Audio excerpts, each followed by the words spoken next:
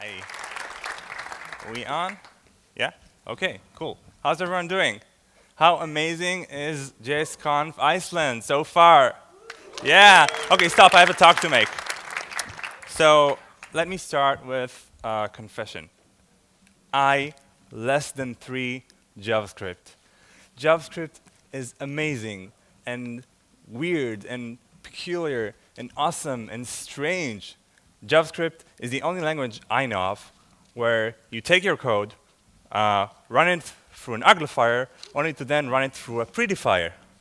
And I mean, we've created an ecosystem that allows people to contribute so much that now we constantly complain when people contribute things. And JavaScript is everywhere. So my browser runs JavaScript, my server runs JavaScript, my TV runs JavaScript, my washing machine, well, that doesn't run JavaScript, that probably runs C++, but only because you need pointers and memory management when you're handling soft fabrics.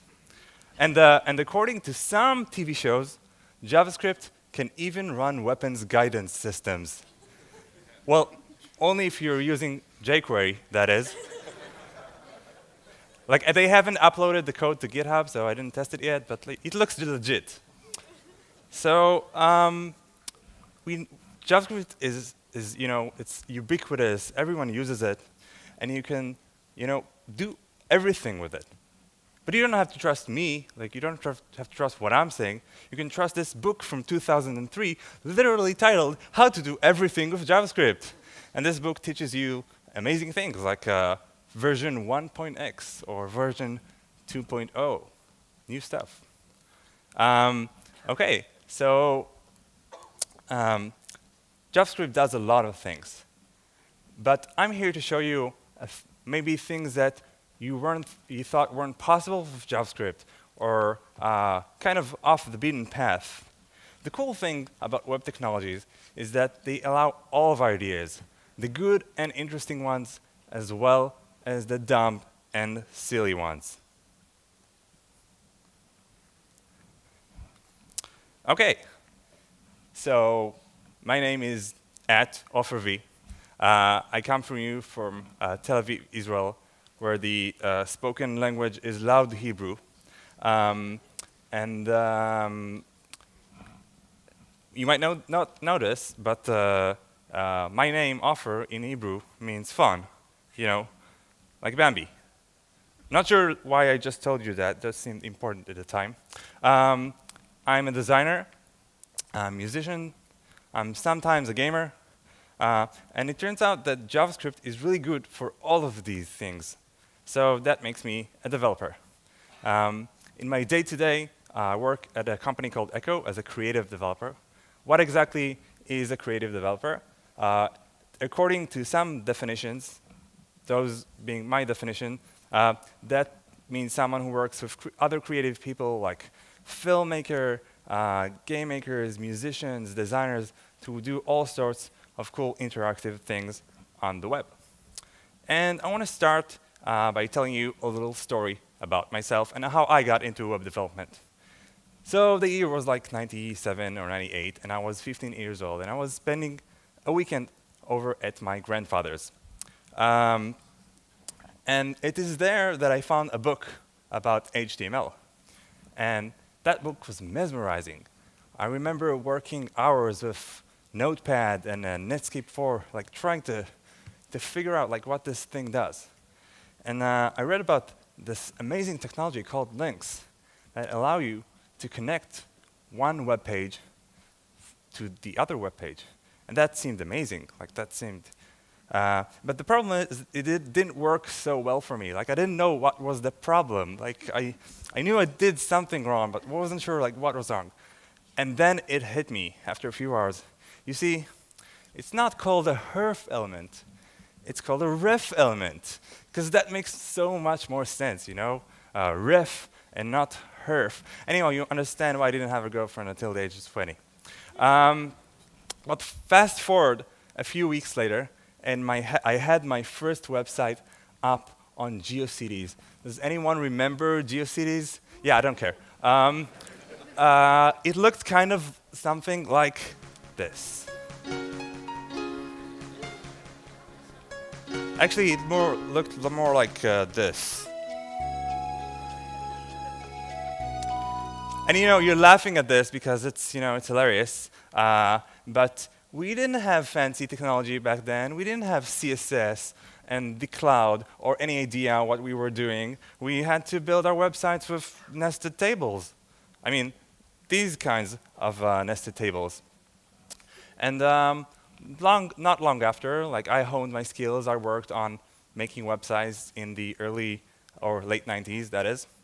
And I finally, as a teenager, was able to make some pocket money by making websites for companies. So, like one of the first websites I've ever made, an actual company paid me actual money for this thing.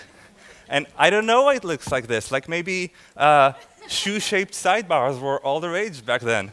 But the funny thing about this is that it actually has a button that allows you to turn off JavaScript. Like that's an amazing feature. But okay, enough about me and my sense of nostalgia. Let's talk about JavaScript. So, what is JavaScript? JavaScript allows us to add functionality to websites. So, turn them from static things to interactive experiences. So, take a look at this simple phone number input, for example. So, it's styled nice with CSS. But this has a slight issue, because like if you want to use this, you need to like point your mouse at the input and then use the keyboard to input your numbers. And like that's inefficient, that's inconvenient. You'd say like maybe we can add buttons so that you don't have to use the keyboard if you don't want to. So okay, that's really easily solved with JavaScript. Let's add buttons. There, problem solved. Like now the user can just click on that button until he reaches his or hers phone number, and we're done. And I know what you're thinking. Like this is a joke. This is an inefficient method of inputting numbers. So yeah, I know. I hear you. Let's fix that. Let's make this more efficient with JavaScript. There, we're done. And I know we're already there. But we can continue improving this. I mean, JavaScript gives us so much power and strength. We can make this just better for all of our users. We can just, endless. So, I studied design at the Bezalel Academy of Art and Design in Jerusalem, which is one of the best design schools in Israel, with one of the worst design logos in Israel. Like, I don't know what they were thinking. It's like, I can't even, okay. So when I studied there, I came to realize just how amazing would it be if we can connect technology and art. And web technologies allow us to do that. So check out this example from Matt Delorier. And here we see, using Canvas and JavaScript, an interactive generative artwork, where every time you click, you get something completely new. So every user that just plays with it gets his or her own artwork. How amazing is that? And that's JavaScript. I mean, that's just, just code, just JavaScript, and this creates these amazing patterns. But you can take this a step further. You can transform this into 3D, for example. So this one from the Google Data Arts team does generative machines via 3JS and WebGL and JavaScript. So every time you click generate, you get this new machine, this beautiful thing that is generated from seemingly randomness. Or another example would be this example, where you have procedurally generated old-timey airplanes. So every time you click on the next button, you get this new flying machine. And that's super cool. If you want to learn more about generating things, I definitely recommend you to take a time machine and go back into Kate Copton's talk yesterday.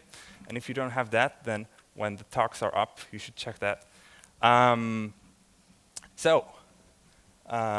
These are all personal experiences. So you see them on your computer, on your own personal monitor.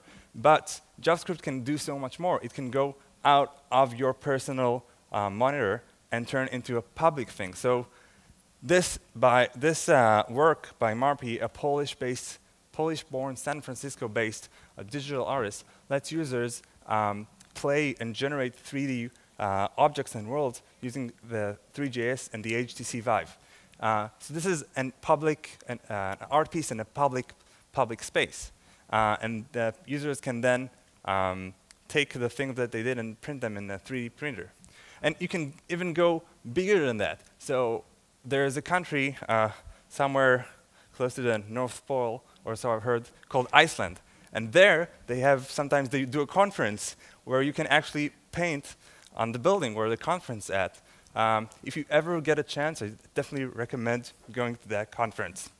But art is a really good way to learn and understand things. It serves a good way and the learning tool. So this is a project, like a self-project I made while I was studying design. And I was really obsessed with the idea of evolution. So evolution is a really hard concept to understand and visualize, because you have like mutation and survival of the fittest and time and generations. So I thought, like, maybe I can create something that will help me understand it. So I did this little code pen with just canvas and JavaScript, and this has digital creatures with very simple rules. Big creatures eat little creatures eat food, little creatures run away from big creatures. And then you get this, like, from simple rules, this amazing system, which it's kind of like a virtual aquarium that you can look at. And all these emerging patterns arise, and it's just mesmerizing. It's just, simple JavaScript. So I thought, okay, how can we take that a step further? And I turned this into 3D, because 3D it's always nicer. But the cool thing about that is the web is all about sharing. So you can share your experience with someone else. So I thought about, if I have my aquarium and you have yours, what would happen if these two ecosystems were to meet? So if I have my creatures and I open a portal up to your browser where you have your creatures, how would the two ecosystems interact? Will one of them completely obliterate the others? Will new creatures arise? Like, that's super cool. That's something you can do just by typing JavaScript and hitting refresh a lot of the times. How amazing is that? But there are different ways to do learning. So one of these is machine learning. And JavaScript also allows you to do that. So JavaScript might not be like the first thing you think of when you think about like machine learning, but turns out that's a possibility. So deeplearn.js is a machine learning library in JavaScript. And I'm going to show you an example here. And the way it works is that I'm going to play a little melody. And then via machine learning, we're going to hear another melody that's based on what I just played. So let's try this out.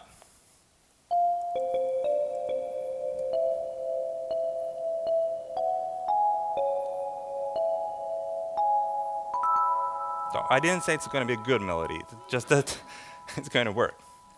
OK. And if we're on the topic of music videos. So I remember, again, as a kid, being glued to the screen, watching MTV and VH1. And those all were passive experiences. But the web allows us to be interactive.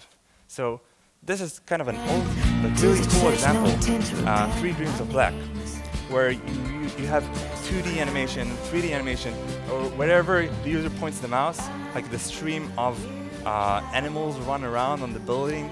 And that way, every user gets his or her own personal experience. And it doesn't end there. So this video clip for Arcade's Fire Reflector uses WebGL and shaders. So wherever you point the mouse, like there's an image manipulation there. And also some 3D where the dancer in the video has this 3D thing overlaid on top of her, which you can play with. Super cool stuff. And I mean, the options are endless. This video by Real Estate is an actual canvas that you can paint on. So like here I tried to paint the sky blue, but which is really hard when the video keeps moving.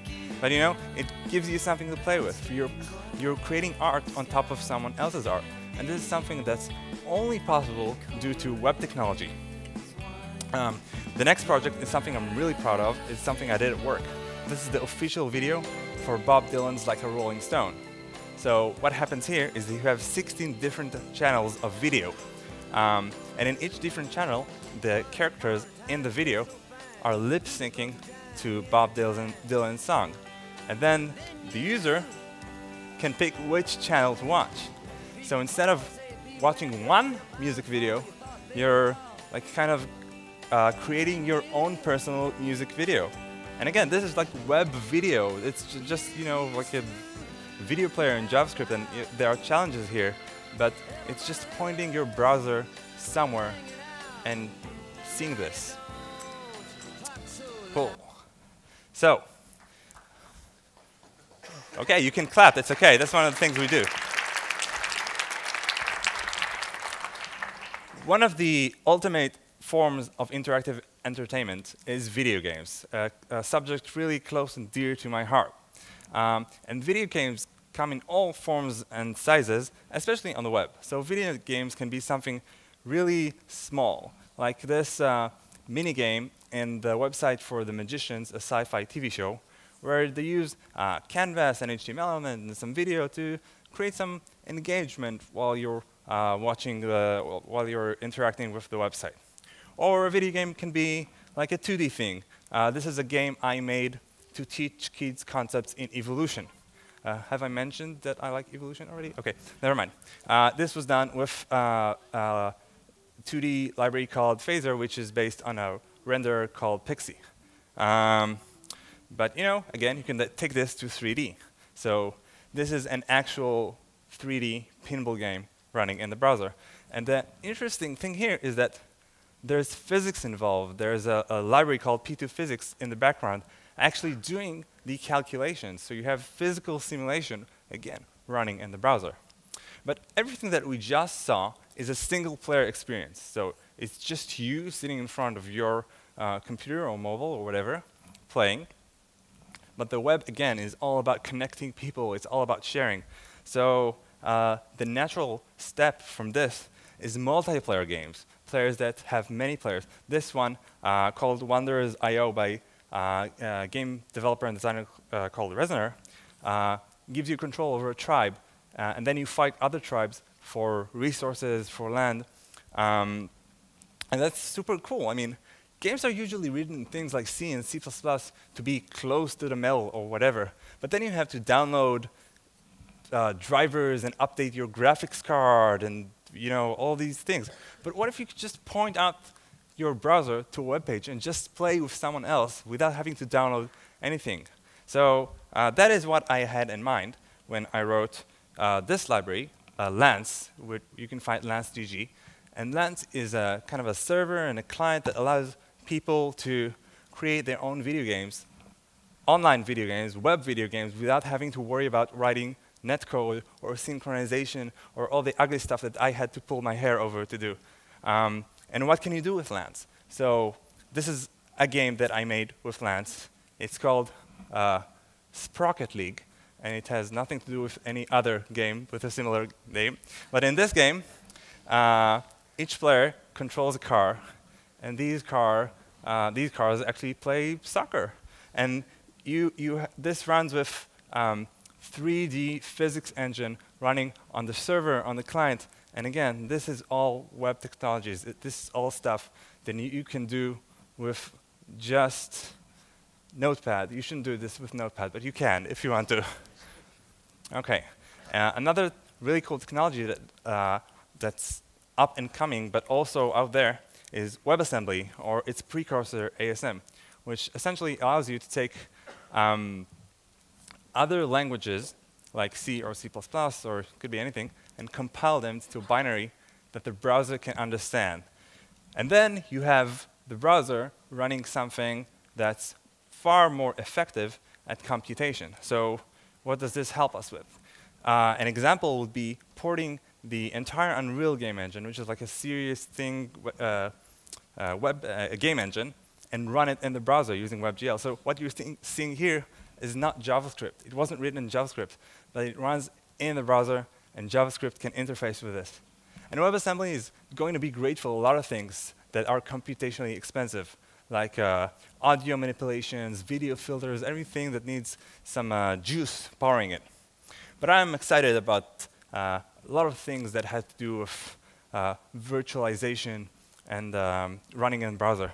So what if, and bear with me, what if you could run Windows 3.11 in the browser? How amazing would that be? So you could just like open up Paint and do something, or you can like open up Solitaire. You could completely reimagine how was it when you were sitting in your mom's basement in the 90s.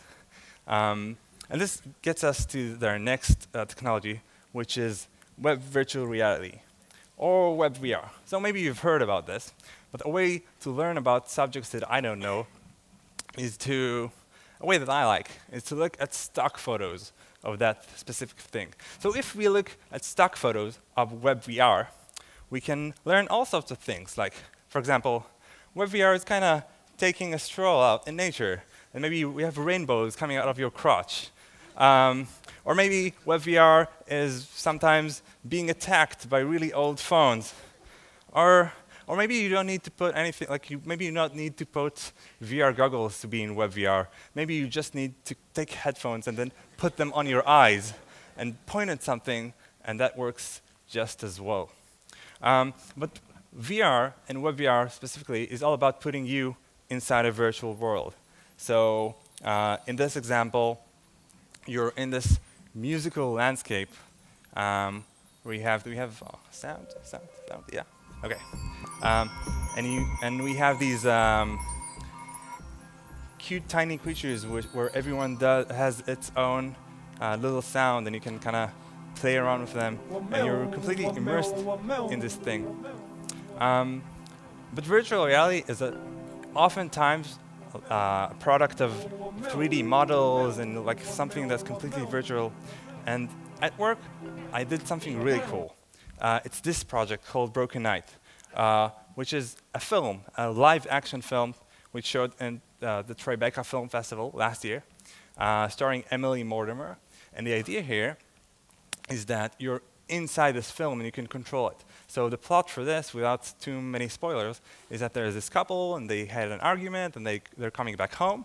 And then there's an intruder in the house. And you get to live that moment. So you have, like, for example, the two characters, the man and the woman, and she takes the gun. And then, as a viewer, you see the path splits. The project actually splits into two. And wherever you look, that's where the story is going to take place. So does the guy get the gun? Does the girl get the gun? You get to choose. And then you actually see with this interactive video the story that you would prefer to see.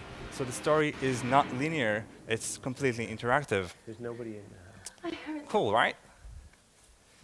This leads us to our next thing, which is web augmented reality, or as I like to call it, WebAR. And if virtual reality is all about putting you in the virtual space, augmented reality is all about taking the virtual space and putting it in the real space, in the real world. So this example from Disney Research allows you to take like a tablet and point it at a kid's coloring book, and whatever the kid draws like comes into life in 3D. So recent developments in AR allow you to actually do that, or at least potentially do that in the browser. And there was a talk about this by Reza yesterday, also suggested you check that out. So we talked about WebVR, and we talked about WebAR, and today there's a new buzzword that if you combine these two technologies, it is now called WebXR, or Web Extended Reality. And I know Mozilla is pushing hard on a standard that to progress this forward. And I know I'm joking, but this is like super cool stuff. So the last thing we're going to talk about is the physical web, or the Internet of Thingies. And there are a lot of interesting stuff going on there. So one of these is nodebots, which is a movement that aims to get JavaScript on actual robots. So, for example, if you have a robot and you have Node, and if your computer is in Spanish, then you can actually control the robot via JavaScript. And that's pretty cool to my eyes. Or you can do something more, something better. You can make a cat remote control. So all you need to do in order to get that is you need Arduino, and you need the Johnny 5 JavaScript library, and you also probably need a cat. That's a requirement. Or how about controlling a drone from your browser on your phone? So this is done via web Bluetooth. So this example from Peter O'Shaughnessy shows how he's using JavaScript in his browser on his phone to connect to a drone and just fly it. So there's no app. He didn't download any app to do this, just like JavaScript API. And this works today on mobile Chrome and also on Samsung Internet, which turns out is a browser. But super cool that you can do that. So everything that I just showed you is out there in the wild. You can just use that right now. What does the future hold? What's coming up next?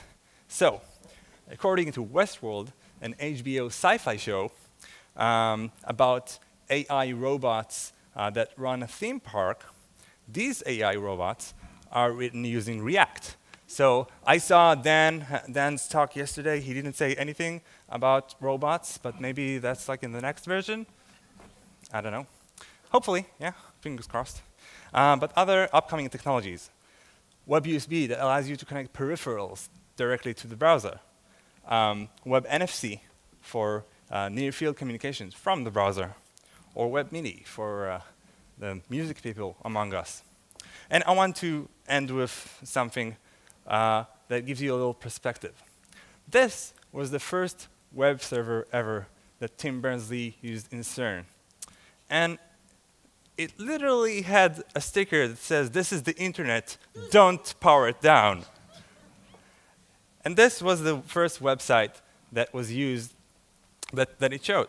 And you know, what a way we've done from that day to what we can do today with web technologies. I mean, that started there, and here we are, 400 people who are passionate about web technologies coming together to meet in Iceland to talk about this thing that we're so passionate about. How amazing is that?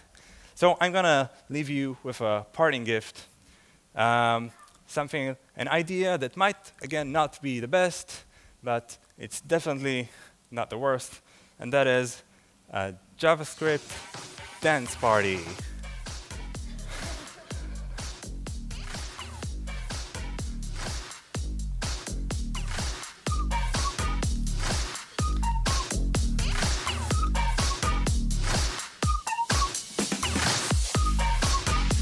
Okay, thank you so much. Wait, but before you leave, and before I relinquish the stage, my wife went on the significant other tour, and I have to show her that I had more fun than her. Yeah. So I'm going to take a selfie of myself with you, and you're going to make it appear as if you've had the time of your life in this talk, and then I am going to win, because winning is important in marriage. Okay. Okay, ready? 1, 2, 3. Raise your hands. Thank you so much.